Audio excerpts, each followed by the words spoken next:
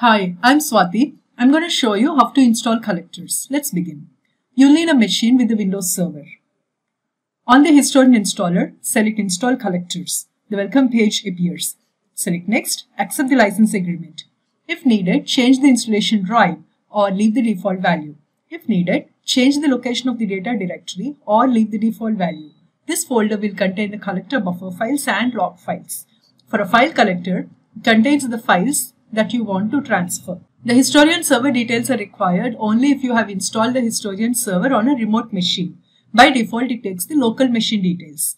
If, however, the Historian server is on a remote machine or if strict collector authentication is enabled, enter the credentials of the Windows user account of the destination Historian server.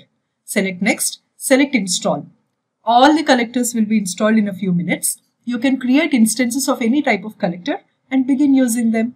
If iFix is running on the same machine, one instance each of the iFix collectors is created automatically.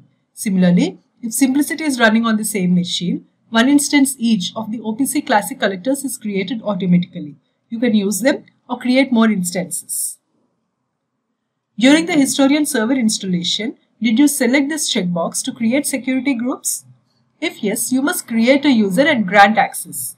Create a local Windows user with this format and add the user to the IH security admins, the IH collector admins or the IH tag admins group based on your requirement.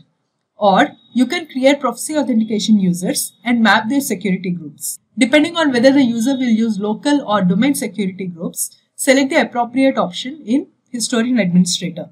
To use domain security groups, create these dwords for Client Manager, Config Manager and Data Archiver in this registry path. Install the Historian server if not done already. To create or manage a collector instance, you must use the Remote Collector Configurator utility or set up the Configuration Hub plugin for Historian. For instructions, see the related videos. Bye.